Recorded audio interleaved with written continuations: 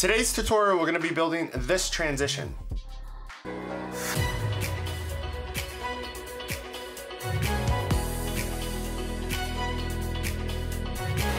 All right, to get started in Fusion, we're first going to come up to our effects library, and we're going to go to generator and pull a solid down here, just so that we can make our compound clip, so that we can build something in Fusion. Once over in Fusion, we're just going to take our in and out and slide them to the side for now, and we're going to turn on snapping to grid. Our first thing, we're going to be hitting Shift Spacebar to bring up our search window, and we're just going to type in a background. And with our first background, we're going to just pick a random color. I think today we're going to go with lime. I'm really a fan of lime. To view this particular node, we're just going to drag it up into the window or press 1 or 2, depending on where you want to view that particular node. The next thing we're going to do is have this node highlighted, Shift Spacebar again, and we're going to type in rectangle and then hit enter, and we're going to have a rectangle. Over here for our center, we're just going to type in 0.25 to get it to come on this side over here. And we will take the height and stretch it all the way out, and let's set this to fit. Okay, and it's currently fitting. Now the idea is you're going to make a background node for as many colors that you want in this. So let's have 3 colors for mine. So I'm just gonna click down here, Shift Spacebar, and then background again, and one more time. And we're just going to disconnect this for now. We can leave the merge node. So in here, I'm just going to pick a couple other colors. I think I'm gonna go with a white and with a gray. Actually, a gray.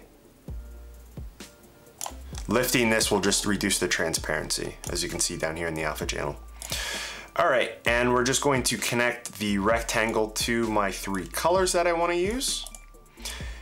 And the next thing I want to do is for after our first node, and these are in the order in which we want them to appear.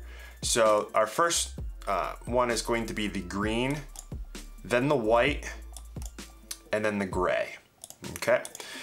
Our second node here, we're going to hit Shift Spacebar, and we're going to type in time, and we're gonna get time speed.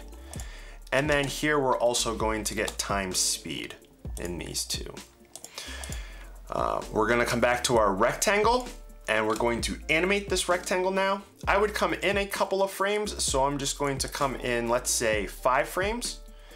And then we're going to click the keyframe button here. I'm gonna zoom out a little bit by holding down Control and mouse wheel to zoom out. And now we're currently frame 5, wow. Frame 5, we have a keyframe, and we're gonna come up to frame, let's go to frame, we're at 5, so let's do 15, so that's 10 frames. We're going to take our little arrow here and slide this over, and then it's going to make another keyframe. I want to come up to my spline editor, click on my rectangle, click this button here to see all my keyframes, highlight my keyframes, and then hit F to get curves, and you can hit T to edit your in and out, whatever you want. I'm just going to leave it like this for now until I see how it looks. So what time speed is, it's just going to be a delay for the animation that we made to our rectangle. And our animation was, we started here at 5 and it's filling up half the screen and it just comes out. So that was our animation, like a little reveal. And that works for all of these because that's the alpha for all of these. So next, we're going to take our time speed and we're just going to change this a little bit. So this one I'm going to put 4. And then for this one, let's do 6 and see how this looks. Now I'm going to go from our background 1 and connect it to our time speed 1, and then from our merge to our time speed 2. So the idea here is that the background this one is going to be overlapping this one because this one's the foreground. And then this, or both of these in this merge are going to be overlapping here. But these are also going to reveal because there's a delay on them. So let's go into our merge 2 and see how this looks. Let's go to fit. Okay. Now, if we wanted them to be further apart or closer together, we could change the time speed as well as changing the spline, our curves here. So that's completely up to you. And if you wanted to add more colors, it would just be the same exact way that we've done this. You would just increase your delay. That's all you would do. The next thing is we're going to make this current animation that we have displayed on the other side. So out of our merge 2, or whatever your last merge node is, if you have more colors, you're just going to put in a transform. I'm just going to bring this over here. And I'm going to change my transform to 180. And now if I play this over here, now we have it on this side. Now we just have to merge the two. So we'll take the out of the transform and connect it to our merge 2 output. And then we'll get this merge. Now if we play this merge, we'll have it on both sides. So it starts and then it opens up and does the reveal. And that's pretty much it. There isn't a ton to it. If we wanted to add, like I said, more colors, we would just increase the colors. If we wanted to use the same color, we could just add more time speeds and then just route it from another color. Let's do that quick.